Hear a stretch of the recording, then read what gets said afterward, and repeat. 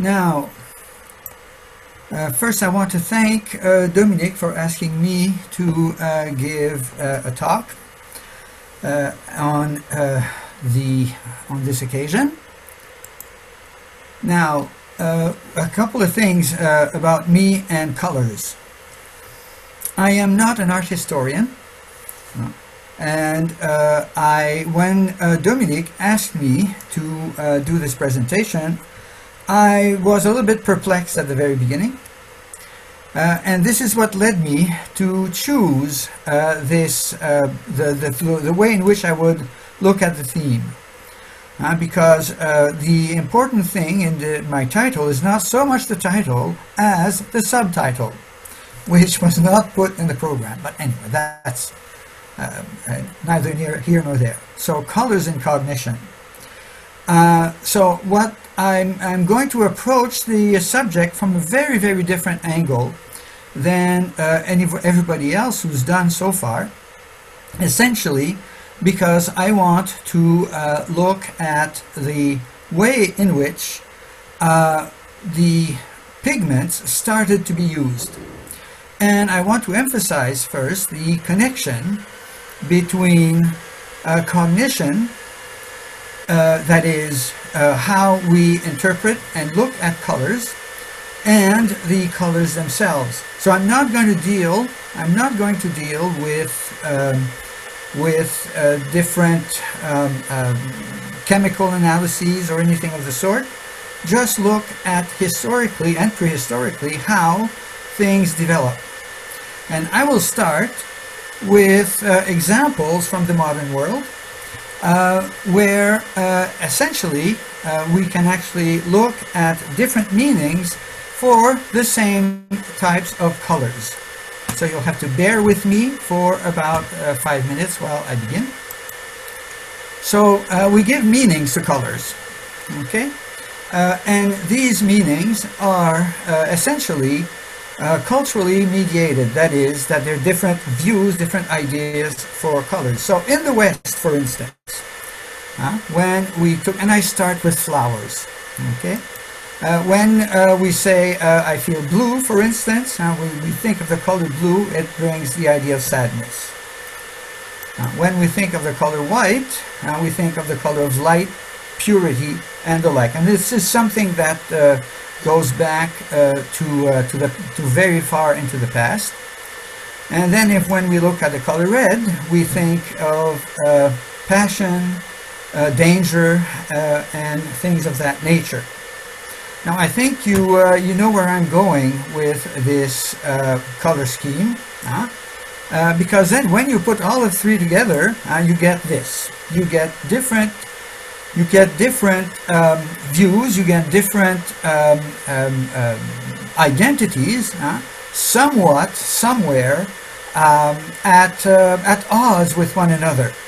Now, I know that these flags have been developed out of sometimes very, very different circumstances, with the flag of Britain, for instance, being a combination of the flags of three nations, the flag of France being the combination of the flag of Paris, to which was added a white band. The Americans, well, I think they must have imitated the Brits, and I don't know about the Russians. So you have all of this in the same types of colors, and we'll come back to these colors a little bit later. Okay. Then there's the color white, which in the West we associate to purity and youth and light, and it's the color that we see on brides most often, perhaps not all the time, for whatever reason. And but in India, for instance, it's more red and gold. Same circumstance, very, very different color. Okay. Then we have colors and mourning in the West. The black band, or even for women, very often the entire black cloak is de rigueur. In China, white is the color of mourning. In China and Japan, Korea, places like that. Then we have colors and maybe unintended meaning. A bit what we call cognitive dissonance, if you will. The Société Générale, which is a bank. And then you have this, which has exactly the same color scheme. And I don't think that the Société Générale is the bank of the anarchists. I don't think so. But same colors, very different meanings. And then we have this also in other types of circumstances. For instance, we have this here, the Mexica 4 directions. Now this is a feature that we find that archaeologists have found in many instances in Mexico. For Mexica, those are the Aztecs, and also among the Zapotec. Kent Flannery has actually excavated some of these in temples, and with exactly the same color scheme, the same directions, and they're used in divination, in the giving of oracles. So there is a sort of cosmological meaning to all of this. And I was happy to see this morning when Aze gave her talk that there was something similar with the Chinese, but with 5 different colors. Okay? And then you have this here, the Ojibwa medicine wheel, with exactly the same type of design, with the directions with different colors, but with association with not just the directions, but also the seasons and different types of emotions and different types of healing instances. Okay, so all of this is stuff that we can actually see in the world today, and we could multiply examples of the sort, but this is not my purpose here. My purpose here was simply to show that different colors or the same colors in different contexts may mean something very, very different. So for me, the interesting question is, when does this all begin? And this justifies my title, but you will see very quickly that my title does not follow exactly what it actually says, what my talk says. So when does this all begin? We have to go to Africa, and we have to go to the site of Olorgesailie, which is located in southern Kenya. And as you can see, in 2018 here was published this image, which is from an important article, in which are detailed a number, in this image specifically, are detailed the presence of a number of pigments. Essentially, it's red ochre, and red ochre is the pigment that is the most commonly used in the Middle Stone Age of Africa. Now, you can see on A here, this is where the pigment has been rubbed off. And there are, you have in B also, you can see here traces of the pigment that is left. So this is essentially one of the first instances we have for the use of pigments. Now, if we look at pigments on their own, and we look only at pigments, that is, if we don't take into account the entire context of the discovery, we might ask, what does this have to do with cognition? It's not just a question of the color itself. We know that physically, hominines, human ancestors, just like their ancestors, the apes, were able to see color. There are functional reasons why we can see color. But at Olorgesailie and in other places in Africa, this is around 300,000 years ago. there are other things that show the way and tell us that this is part of the development, the beginnings of the development of modern human cognition. 300,000 years ago is the earliest date. Now here it says just after 320,000 years ago is the earliest date for the discovery of Homo sapiens. Homo sapiens at Jebel Irhoud in Morocco.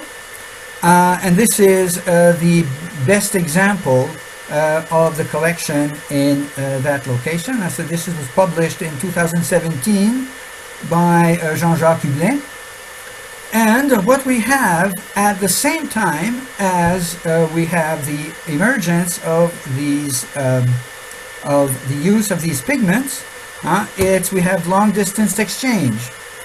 There is at Olorgesailie, in the same levels as where the pigment have been found, there is abundant obsidian.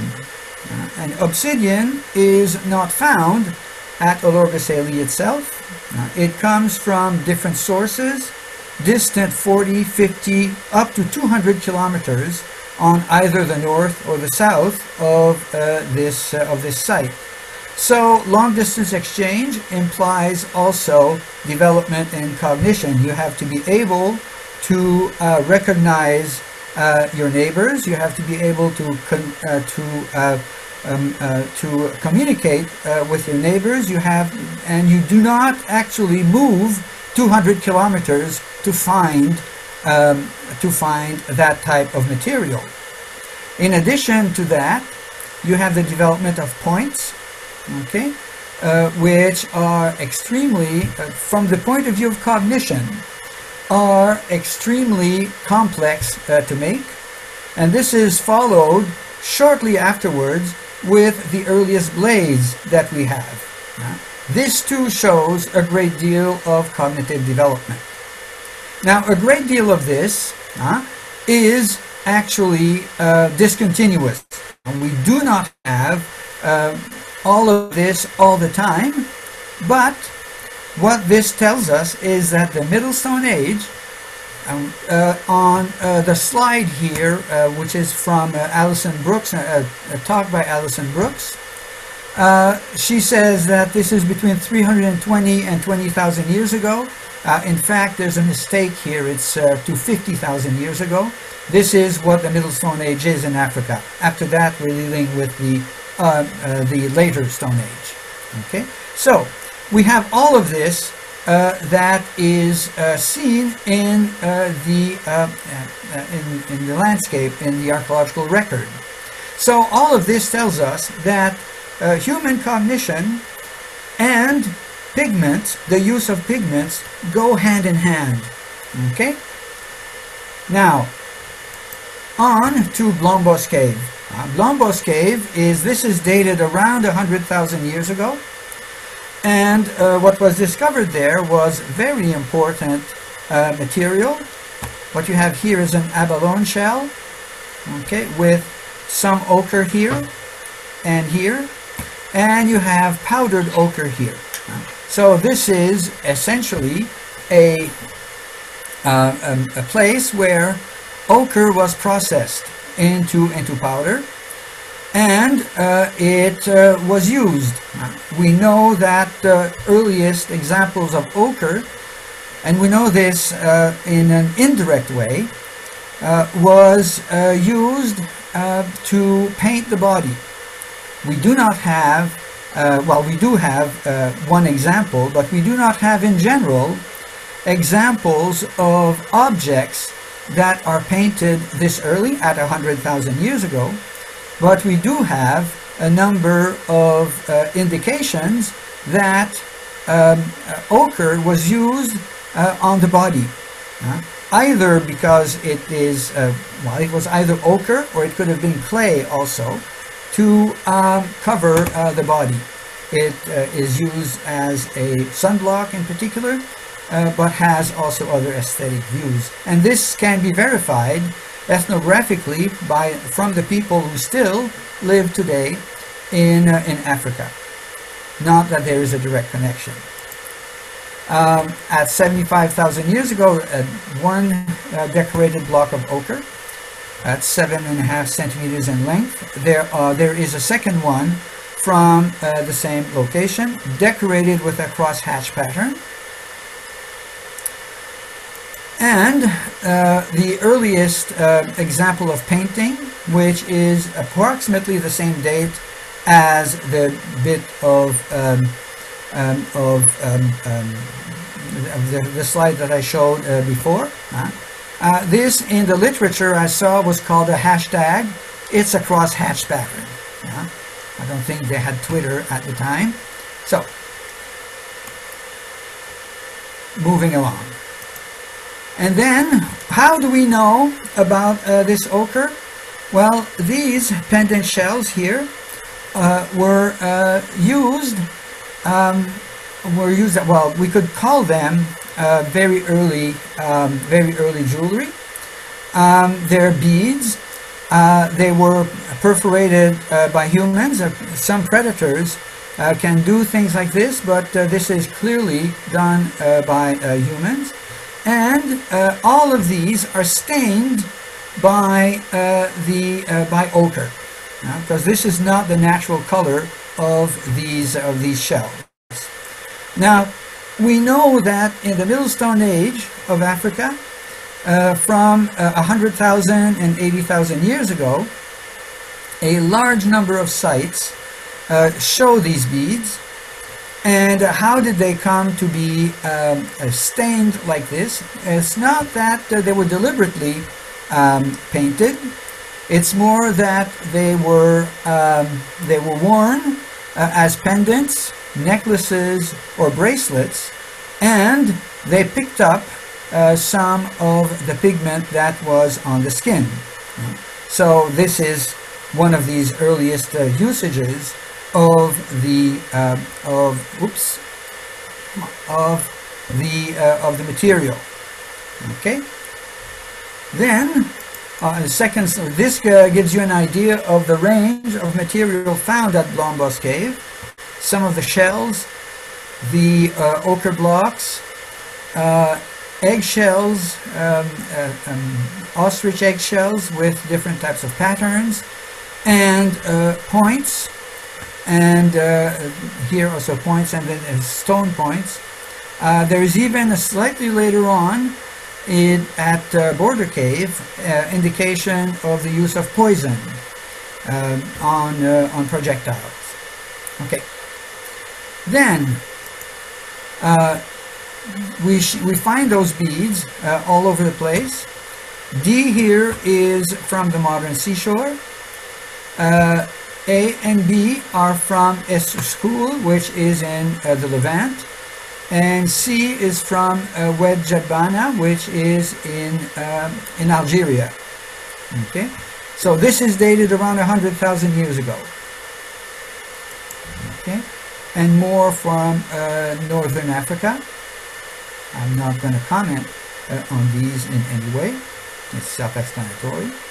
And then we have a few also from Uchazla cave in Hatay, dated between 41 and 29,000 BP. So this now is known as the initial Upper Paleolithic. And you can't see much on these, although this one here shows a little bit of pigment left on it. But my second slide will show exactly the same type of thing, and you have here a great deal of pigment left here and here. Okay, that actually this is the same shell here. So this is the same type of phenomenon. So ochre was used in life on the body. Now we know also that there were lots of funerary practices that develop in the Middle Stone Age. Now, this is not Middle Stone Age. And we know that there is ochre in graves. We know, for instance, that there is also some form of ritual that was practiced as early as 150,000 years ago There's a cranium of a child from the site of Herto, which is in Ethiopia, where the cranium itself shows signs of having been polished, which means that it was manipulated post-mortem. And so this points also to some form of ritual.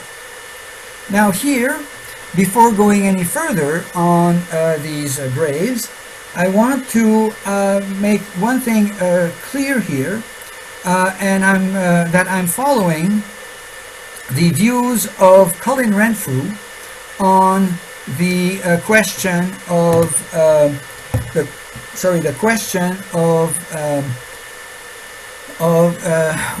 what these practices actually mean, in the sense that when we have no access, no direct or indirect access to the ideas that animate action, when we don't have any texts, when we don't have any oral connection with the past, we have to avoid interpreting what exactly the symbolism mean. It's clearly a symbolic practice, and it's almost universal. We have examples. Now, this one is from Australia, from 42,000 years ago. Others in Australia are known 20,000 years earlier than that, at 62,000. You have ochre in graves at Katzé in the Levant at around 100,000 years ago. So this is all very, very, very common. It's almost universal. Now, why is it that people would put ochre in graves? Well, if we are bold, we might argue that, ochre, red ochre in particular, is the color of blood, and that blood is a liquid associated to life, and that is a way of emphasizing life in after death, or something of the sort. Although I'm saying this here, I'm going to avoid arguing in favor of this, simply because we don't know. It's okay to say that we don't know about some phenomena. Here at Mungo Lake, the ritual is reconstructed. Now, we don't know if this was actually how it was done, but we have the ochre in the grave itself. And as I mentioned, this is quite common. We have this quite striking example of two baby girls. Genetic studies have been made, and it turns out that they're identical twins who probably died very shortly after birth, and they were covered in ochre at burial. This is not blood. This is not blood that stains the sand around it, and given that the color of the sand around the tomb, it makes a very vivid contrast. Okay, and then we have a drawing from the Lagarveyo child, dated to the Gravettian period, where also the body was covered in ochre. So we have two examples in Europe. We have several examples in Australia. We have examples in the Near East. And I forgot to say that we also have examples in Africa. By 90,000 years ago, we have ochre in graves in Africa, according to Alison Brooks. So then I should talk about also the cave paintings and rock art. Of course, the more spectacular manifestation in the Upper Paleolithic are the cave paintings, where different types of pigments were used, and this is going to be the only time when I'll mention the origins of pigments. So we have black, we have red, we have other red with a human hand, and we have white. So black is usually considered to be charcoal, although I know that manganese oxide can be this color, but it's not recorded in anything that I've read, except to say that Neanderthals may have used manganese oxide as pigment, although there's none in their graves though. So red or brown here, this is ochre, and this is clay with which the drawings have been made. And then we have, and that, oops, sorry, I should go back. This is from, all of this is from Chauvet, 30,000 years ago. And then we have also, oops, no, I'm supposed, here we go. So I don't know why it skipped. And we have also this, which is from Lascaux. Now, when people talk about the material from these painted caves, people always talk about the subjects, about the interpretation, about the pigments themselves, and of course it's all possible. The Abbé Breuil thought in terms of the hunter's sympathetic magic or hunting trophies. Leroy-Gourhan thought that there was some form of sexual symbolism in the combination of schematic and figured representations. Others have thought of a system of information being transmitted. Now, I think that when we look at these paintings, one thing we have to to take also into account, which is highly contextual, and this is light. We look at these images today, and we marvel at the forms, we marvel at the compositions, although we are aware that these were done over a long period of time, but we never actually see them as they would have been seen. And I think from a cognitive point of view, the way in which they would have been seen is extremely important, because what sort of lighting did the people of the Paleolithic have?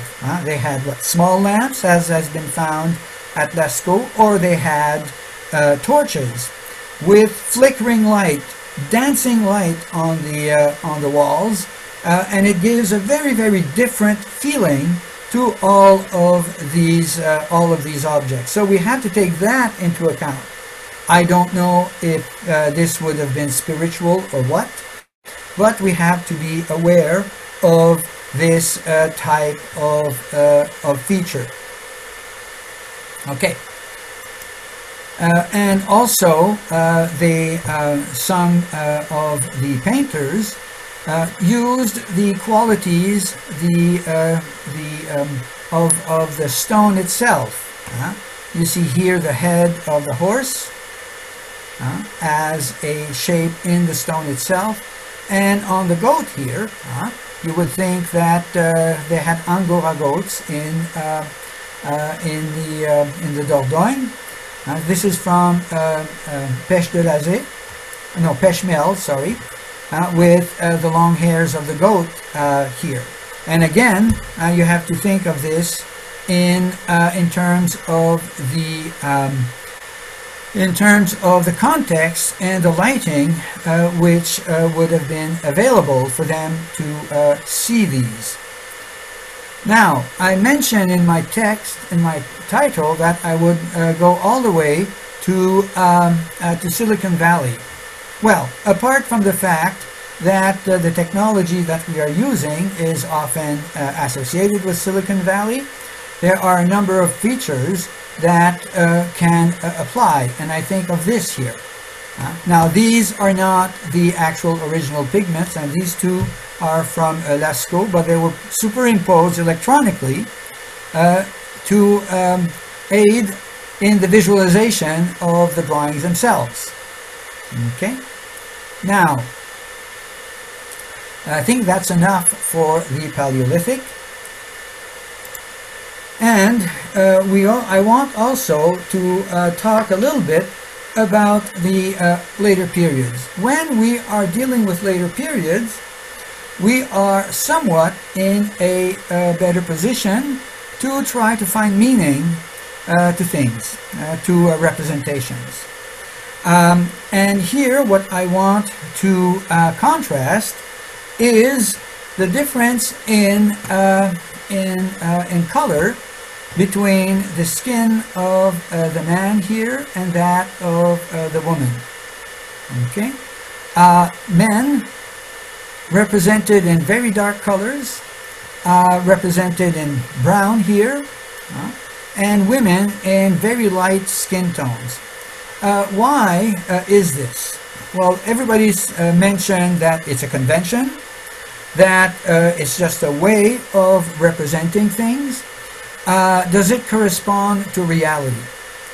I think that it does not, and it's more a feature of ideology and of the way in which the position of both men and women are seen in society. Not necessarily that women are seen as inferior because they're confined to the interior, and therefore their skin does not tan like that of the men, although we know that in some instances this is pretty much the case, and I'm thinking here of more aristocratic households in the Greek world. Okay, so we have this, but then we have something different, and this is from the Amarna period. Now this is the throne of Tutankhamun, where both the man and so that's Tutankhamun and his wife are painted in the same color,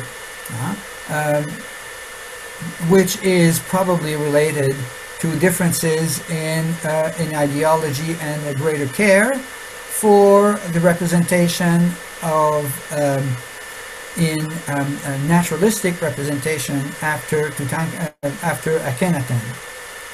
Now moving on. Now this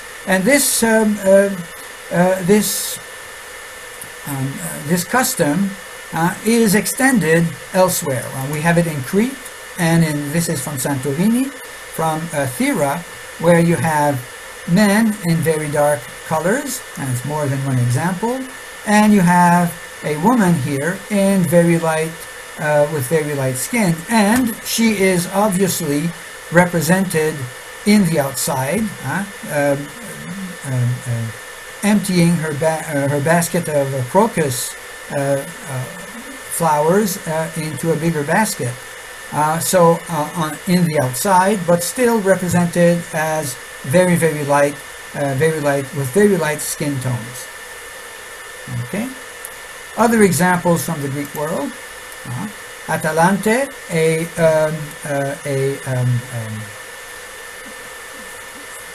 heroine, represented in I think that's the boar hunt. And then a dance of men and women dancing, all again women in very light colored, men in black. And in other painting also, Daedalus and Pasiphae in very dark colors, with Perseus and Andromeda. But then we have this one here, with Achilles at Skyros being discovered hiding among women. So a woman here in very light skin tones, Odysseus with very dark skin, and then Achilles painted as if he was a woman. Well, color can both reveal the skin of the woman and hide, in the case here of Achilles. It's atypical. Now, then, on a different register, I forgot to check the time. I may have only about 5 or 6 minutes. Now, Georges Dumézil had built his entire career on studying the social hierarchy of the Indo-Europeans. And he connected that to different colors. Okay? So white, which he considered the color of light, purity, and the sacred, which in India he associated with the Brahmin. Red, which is blood, strength, and warlike, which is associated with the Kshatriya, the warriors, the warrior class. And dark blue or black, which was associated with soil and prosperity, which is the Vaisya. And the Vaisya are the, well, everybody else. The craftsmen, the farmers, all the productive people. Okay? Now, some have criticized him by saying that this is just too simple. It doesn't match the social structure of India, and also it's racist because it implies that white is also the color of the skin of people and things of that nature. But there are remnants of this that can be recognized in certain situations. And here this is a quote from a man, H. Moser, who visited the area in today's Uzbekistan, and he says this: on important occasions, the men wore a turban of white linen for the mullahs or the priests, of blue wool or cotton for the merchants, and red for the warriors. So we have the three colors here. Okay? And of course, I told you I would come back to these colors. And of course, there's no connection. There's no direct connection. Now, I'm moving to, well, one of my last subjects, and that is the use of colors to indicate power. We've already seen over several different texts the idea that the color purple was reserved for royalty. No problem there. But this toga is in purple here, is the one that is reserved in the Roman Republic, at any rate, for the general in his triumph. But I want to talk more about the toga candida. Now, the toga candida is a bright white toga that is specially cleaned for the person who runs for office. So white in the Indo-European scheme, and even today, is considered as the color of purity, the color of light. Now, let me be cynical a little bit here, and given what we know of the behavior of Roman politicians, and I'm not going to mention politicians of any other state, given what we know of the venality and the avarice of Roman politicians, the use of a white toga certainly is meant to hide something, to hide the venality of the person, to hide the fact that this person is in it in order to enrich himself, as we know from so many governors of provinces that have plundered their provinces of resources. And so we get the word candidate from this, from the idea of purity, and it is not. Okay? Now, my last slide is simply an illustration that color also permeates every activity in life. And these I finish with a an image that is appropriate for Turkey, since it is from Constantinople, and the colors of the teams in the Hippodrome. Teams whose colors are very often associated with politics. Okay, I was tempted to change the jerseys here to those of, I don't know, Galatasaray and Beşiktaş and the like. Anyway, so color has meaning. Meaning changes, and it's something that is universal and is associated with begins with us as humans. Okay, thank you. I am done here. I am going to stop share.